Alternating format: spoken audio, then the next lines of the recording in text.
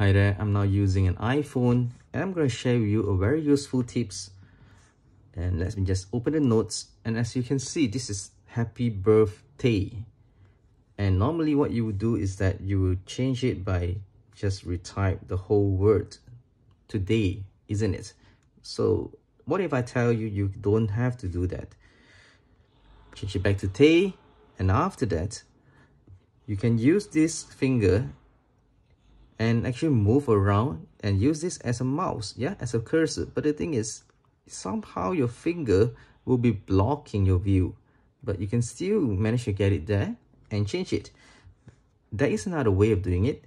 Use the space here, yeah, use it as a mouse track, or you can call it a trackpad, yeah.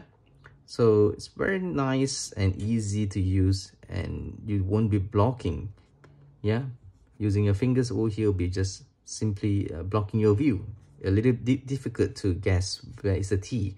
So this is so much simpler, yeah.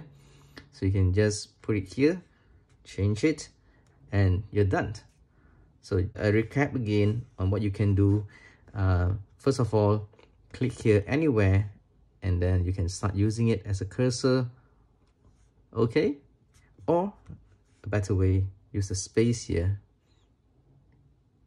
which is more precise and easy. So that's it.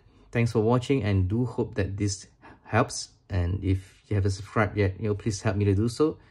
Okay, thank you. Have a nice day. Bye.